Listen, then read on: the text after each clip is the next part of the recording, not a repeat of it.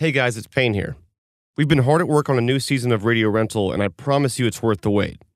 Season 3 is coming this October, and I know it's a long time from now, so we're dropping episode 15 today, just to give you a little something while you're so patiently waiting for the new season. Radio Rental Season 3 is coming October 1st, but in the meantime, we have something special to offer you guys. If you subscribe to Tenderfoot Plus on Apple Podcasts, you'll get ad-free listening across all of our shows. And you'll get bonus Radio Rental stories and exclusive content while you're waiting. Tenderfoot Plus on Apple Podcasts is $4.99 a month. And there's a special bonus Radio Rental story waiting for you right now. You can sign up for Tenderfoot Plus on the Apple Podcast app. And look, if you don't want to pay $5 a month, I get it. Don't worry, Radio Rental is returning for free on all podcast platforms on October 1st. But our team has made some amazing bonus content for all the diehard fans out there. Each week this month, for Tenderfoot Plus subscribers, we're dropping exclusive Radio Rental stories. Just search Radio Rental in the Apple Podcast app and subscribe to Tenderfoot Plus. Tenderfoot Plus is available right now on Apple Podcasts for ad-free listening across all of our shows, bonus Radio Rental content, and much more to come. All right, now on to episode 15. Hope you enjoy. Greetings, creeps. Terry Carnation here, host of Dark Air and keeper of the Radio Rental tape collection. I have good news for you. After 40 years, I have finally solved a Rubik's Cube. Also, you can expect new episodes of Radio Rental this fall. Mark your calendars for October. It's going to be a spooky month. Oh, right. Malachi wants me to remind you that Halloween is a time when people are mean to black cats. And that is total superstitious garbage. So don't be an idiot.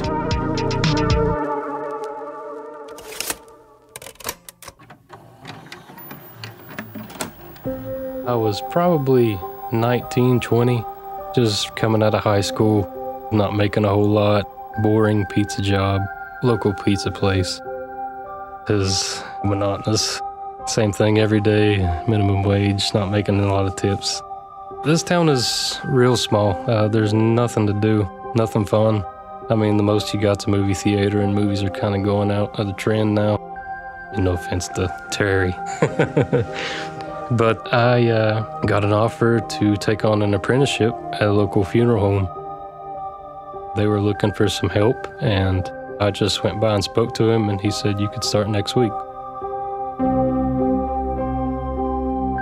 Starting out, it was just mainly cleaning, vacuuming, washing the hearse, organizing death certificates, running death certificates to doctors to be signed, and then taken to the health department to be certified.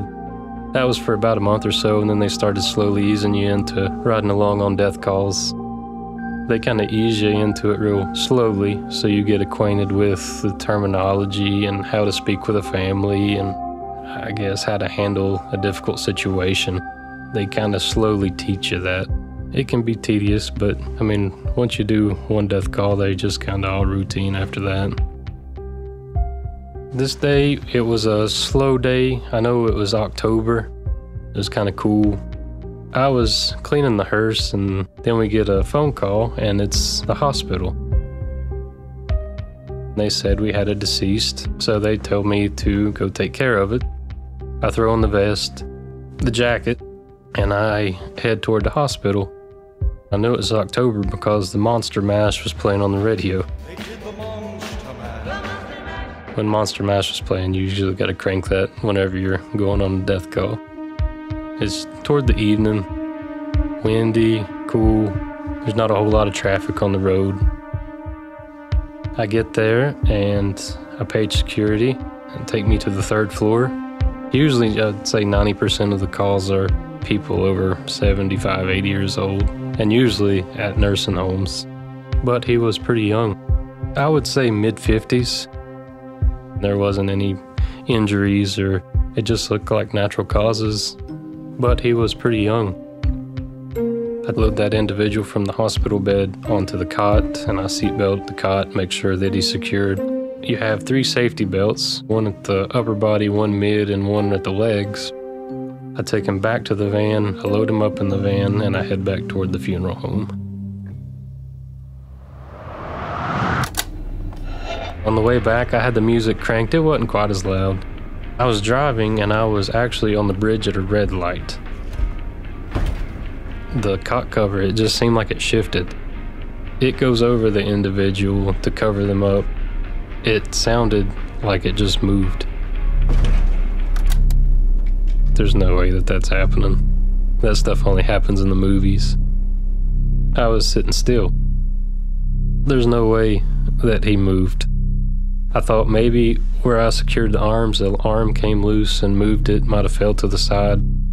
Try to rationalize it or just kind of downplay it because you think there's no way they'd let somebody go unless they were 100% deceased. It's Friday, let's get this body unloaded and go to the house. And I left the red light. I tried not to think about it again.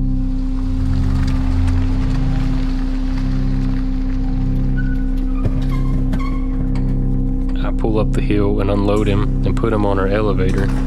Send him up, took off the cot cover, pulled the sheet back.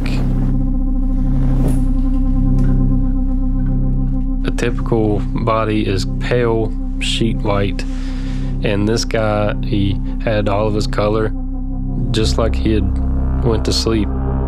It was just weird. Usually whenever you pick up a deceased individual, they're cold to the touch, but this one was particularly warm. At that point, I got kind of nervous and I started trying to check for vitals.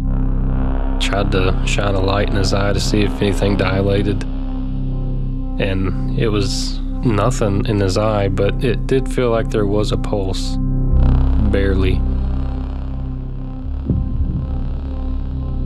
I mean, this was a first, and I'd been there probably 5 years. I'd never experienced anything like this, and I didn't know at that point what to do.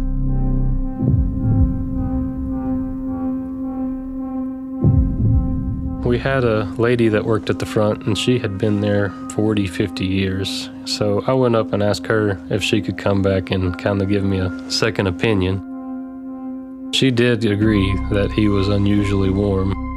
She thought that she felt something as well and got a stethoscope from the chest to the wrist to the neck. I was just staring at her face trying to read her reaction. She said that she thought she heard something faint, but then once she started checking other things, then she kind of backed away and said maybe that she's just hearing things. She thought maybe she was mistaking hers for his. Maybe she was hearing, her own in her ears where she had the stethoscope. I was going back and forth, I'm like, are you sure that you didn't hear anything? Check again. She thought it was just me overreacting. I'm about 75% sure we both heard something.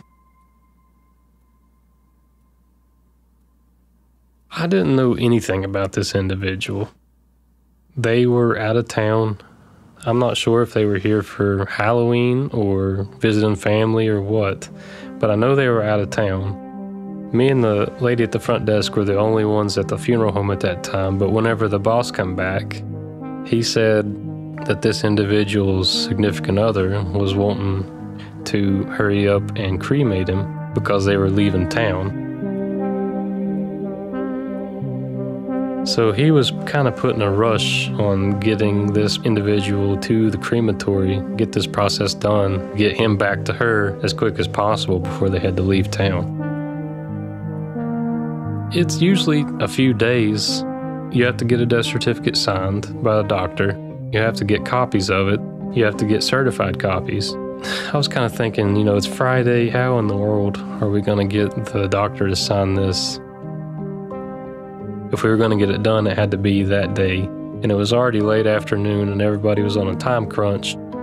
Living in a small town, everybody knows everybody. The funeral director knew the doctor. He called the doctor and the doctor agreed to sign that, given the short time frame.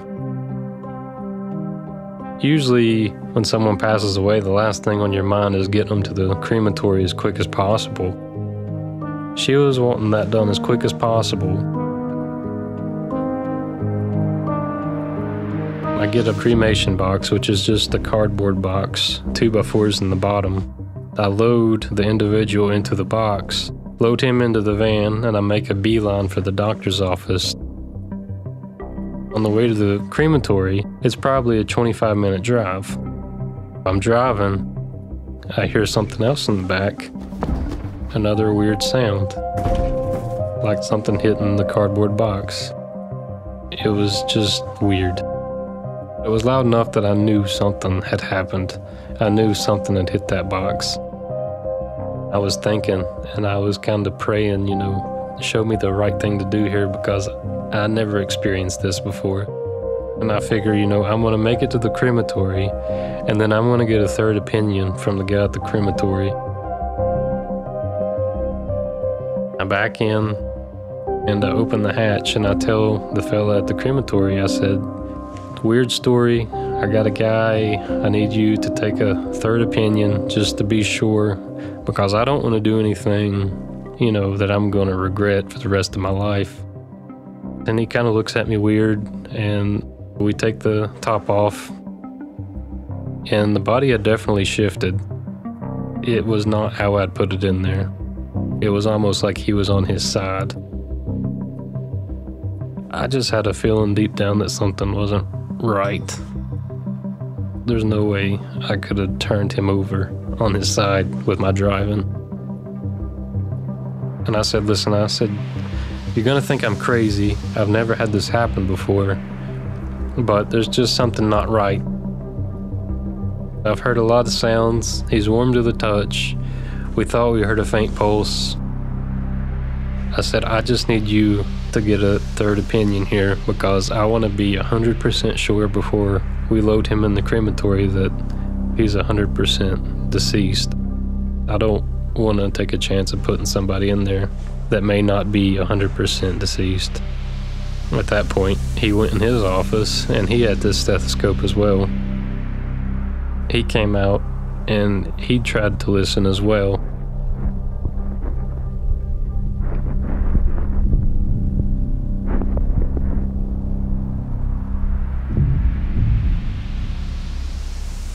His eyes got real big. He started listening to his wrist, to his neck. He said he heard something very faint in the chest. And I said, well, what do you think I should do? And he said, let's call the main funeral director in charge and see what he wants to do. I give him a call, and he's very adamant that he needs that cremation to go through tonight. This lady wants him cremated tonight. She has to pick him up tomorrow. She's leaving town. He says, get it done. I hung up the phone, and I looked at him, and he looked at me, and we just kind of shrugged. He wasn't making any sounds. I tried to feel for breathing, and I didn't feel any breathing. It was almost like he was in a coma. I don't really know how to explain it. It was just different.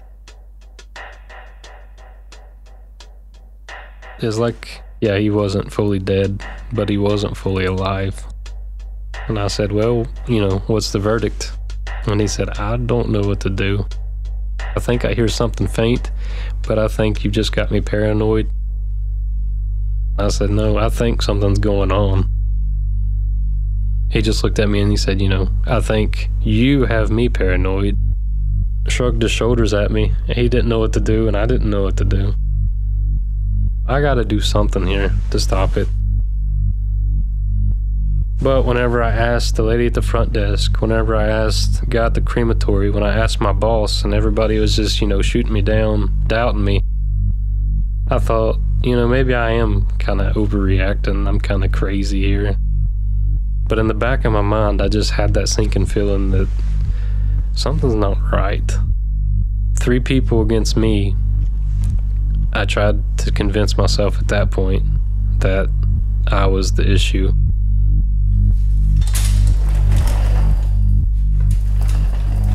We load him into the incinerator there. It's almost like a movie. This is the point of no return now. He hit the button to close it. It was like it was in slow motion.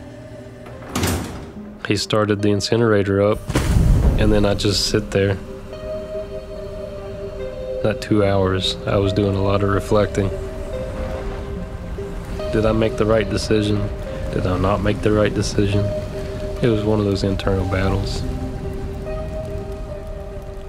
This is someone's kid. Could be someone's dad. But everybody is just calling me crazy.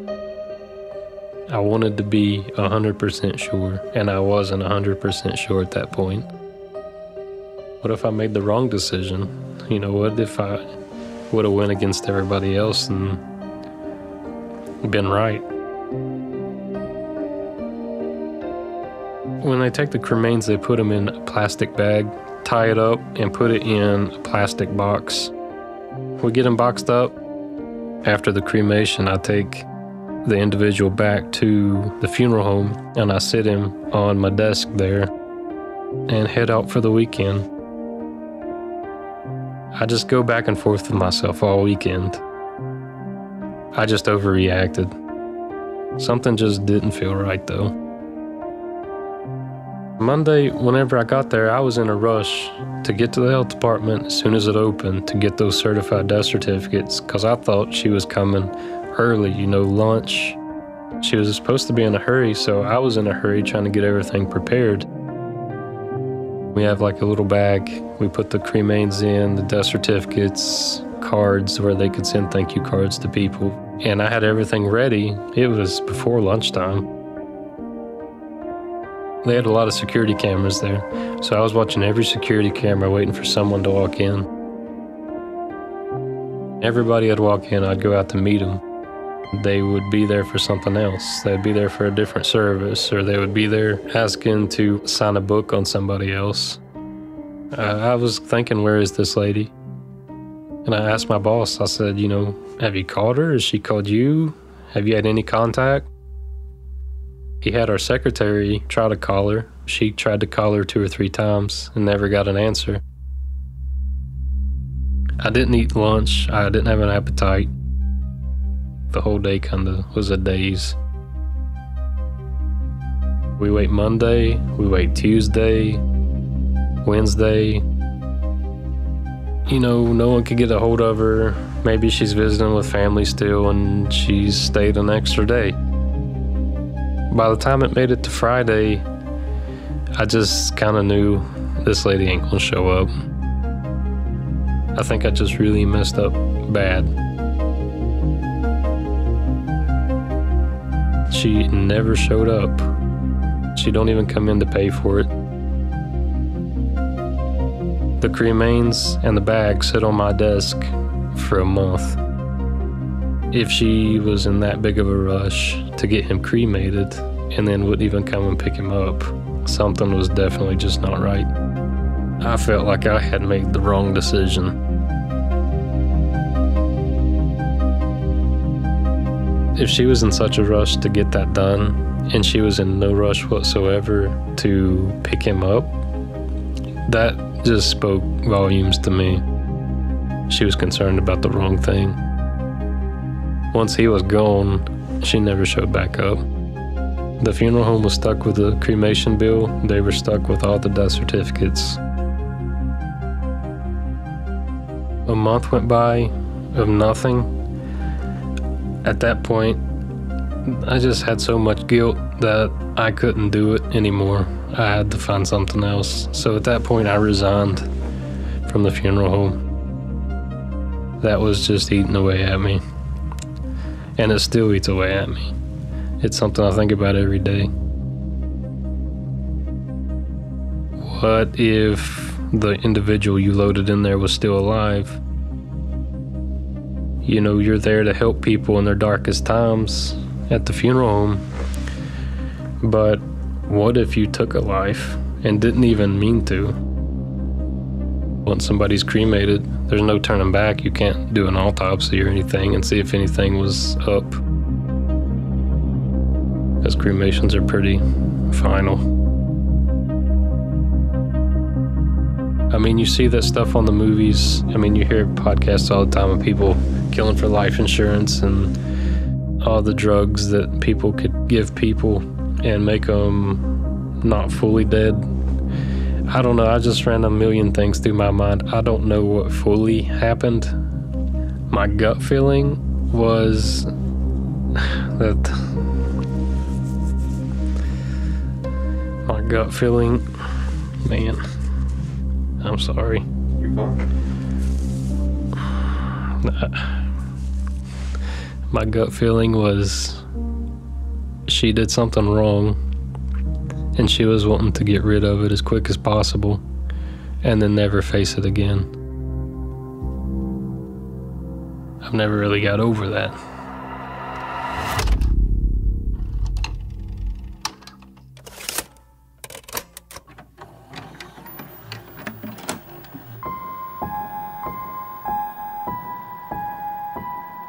The town I lived in was about 6,000 people, very small. I was 19. I was attending community college. I was a music major there. I was living with my mom and my dad, and I have 2 older brothers, and so we just had a house. It was a 1-story house, so my bedroom was the ground floor. So I really enjoyed doing makeup at the time. I was watching YouTube, Candy Johnson, stuff like that. It was brand new online back in that time. No one really knew I was the makeup girl. I don't really wear a lot of makeup day to day. It was just a kind of a hobby I had. My stepdad had built me a vanity.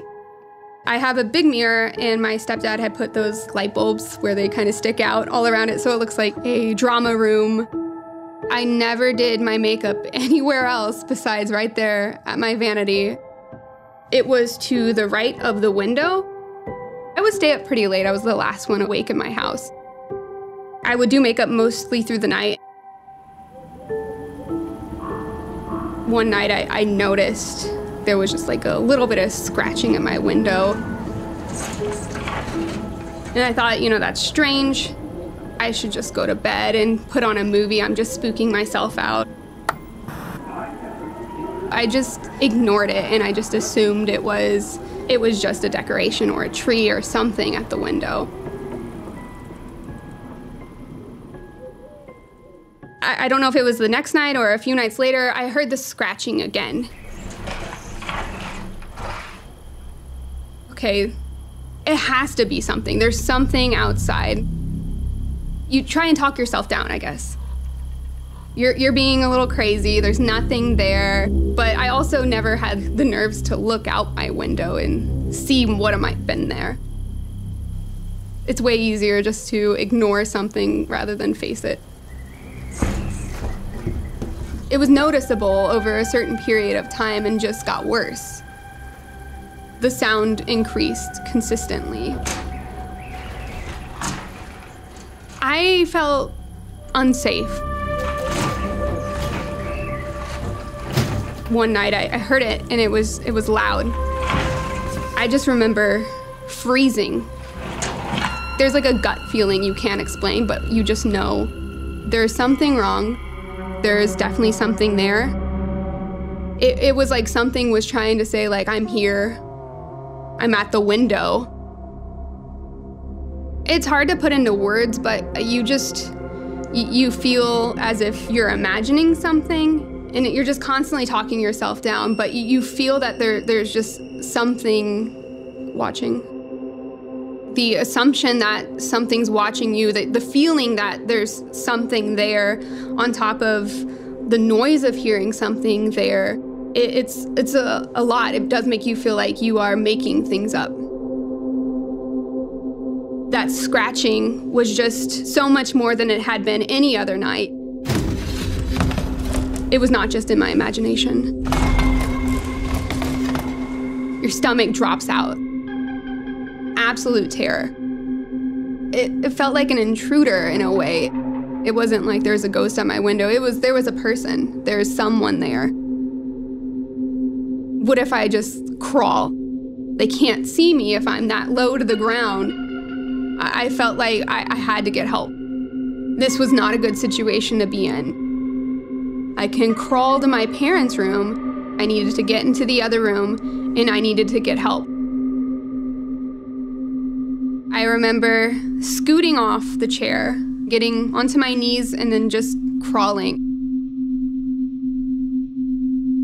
I just moved quickly to their bed, and then I was just like, there is someone at my window. My stepdad's immediate response, he just leaned over his bed, and he had like a little lockbox where the gun was, opened it, grabbed the gun, loaded it, went out the front door. You just hear a gunshot.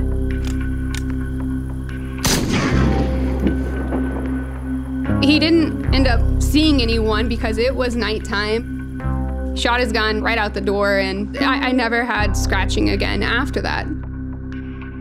I never heard anything again. After that, I finished up my classes, and whenever we reached Thanksgiving break, we had my whole family over at my house, and my cousin and I, we were best friends. She was right there with me when I received a phone call from our friend's mom. She had walked by the art display for the end of semester projects. She called me to tell me that she really liked this drawing of me that was up on display. What are you talking about?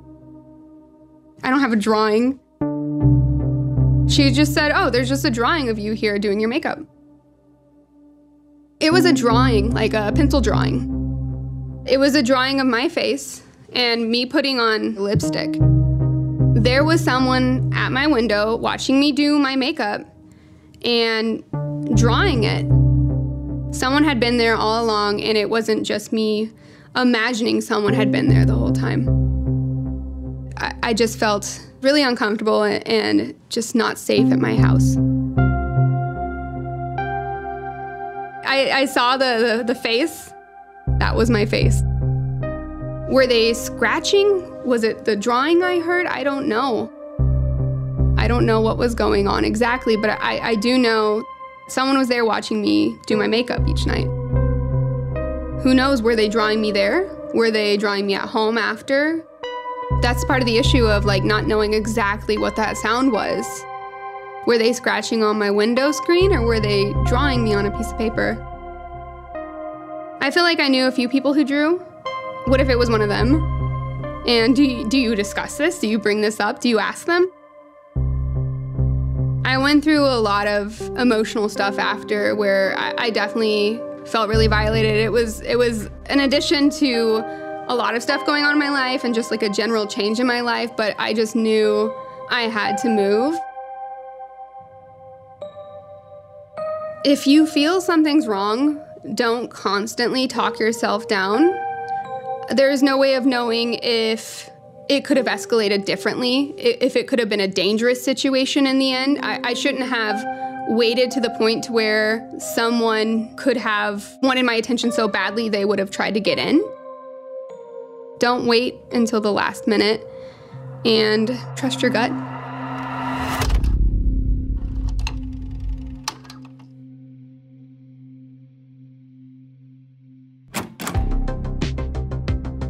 Radio Rental is created by Payne Lindsay and brought to you by Tenderfoot TV in Atlanta.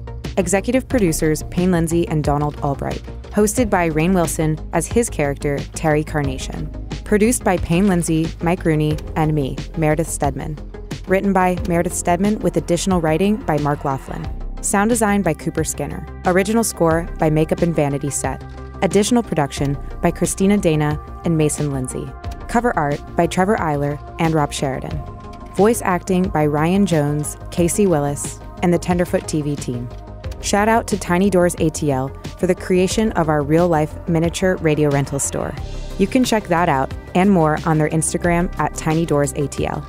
Special thanks to Grace Royer and Oren Rosenbaum at UTA, as well as support from the Nord Group, Station 16, Beck Media and Marketing, and the team at Cadence 13.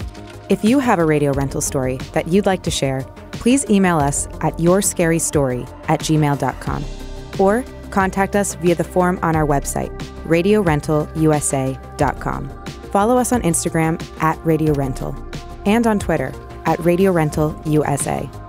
You can also follow the beloved Terry Carnation on social media. Just search at Terry Carnation. On behalf of the Radio Rental Store, we'd love it if you'd subscribe, rate, and review. And don't forget to share our show with a friend of the genre. Thanks for listening.